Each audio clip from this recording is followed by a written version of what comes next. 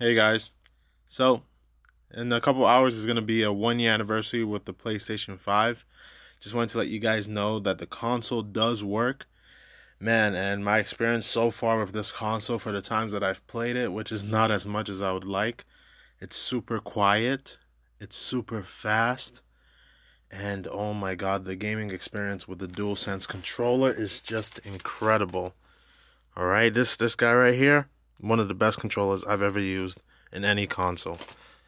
So, I would like to show you guys that the console does work, and it does turn on. The issue now is, my TV completely died on me. Yes, my TV of 6 years has finally passed away, which is perfect because I can finally get an OLED TV this holiday. I mean, this TV doesn't even have HDR compatibility. So, I'm very excited to get a new TV.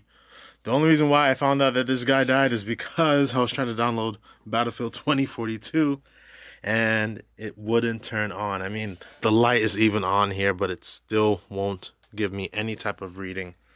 But overall, the experience with this console has been amazing. I didn't expect there to be a huge difficulty in purchasing one.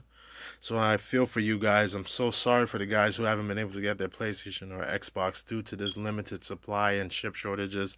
I'm really hoping you guys are able to prevail this holiday or early 2022. I'm hoping that there's so much more in stock for you guys to get because these scalpers are a huge issue. So, pretty much my whole idea with the game so far has been the Spider-Man exclusive. I've played 60 hours of Valhalla, got bored. I put hundreds of hours on Cyberpunk, but I'm waiting for the next gen update. And ever since then, I think, other than that, I haven't been really touching the console as much. I work most of my days, and I also have school, so it's been really tough to put in those hours like I used to on my PlayStation 4.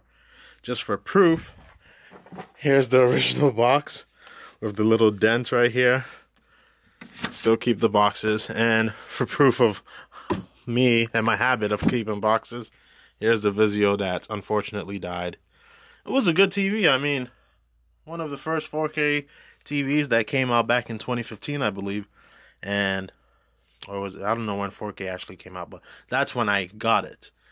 It unfortunately did not come with HDR, but it was capable. To this day, it did its job, you know. The games looked wonderful on it. I'm hoping to get a Sony Bravia A90J.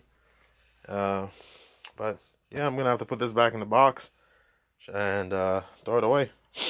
But here is the update on the PlayStation 5. Like I said, I'm really sorry to the people who haven't been able to secure one yet. I'm hoping for you guys a better success in that hunt. But yeah, that's the update on the PlayStation 5. I'm going to put it back in sleep because I can't really do much yet. Maybe I'll play it on my monitor. You guys have a good one, and hopefully I'll maybe start making videos again. Peace, y'all.